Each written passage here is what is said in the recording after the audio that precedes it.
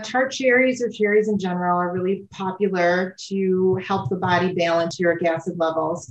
And they only get to one half of the issue because uric acid is either a byproduct of the food that we're eating, or it is a byproduct of natural internal cellular metabolism. Like we create it with our own biomechanisms on a daily basis. So what cherry does is it stops the conversion of something called purine from food into uric acid.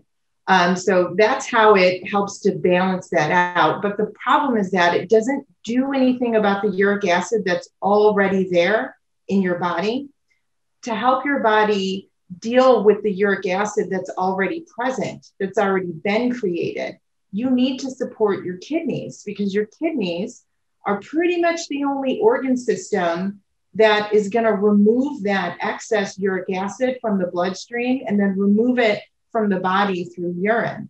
So if you're only going to do cherries, you're really only getting at one part of the issue.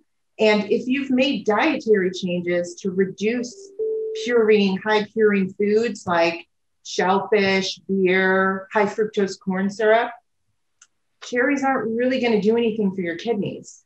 And the other side of that, I know a lot of people are like, well, I eat fresh cherries.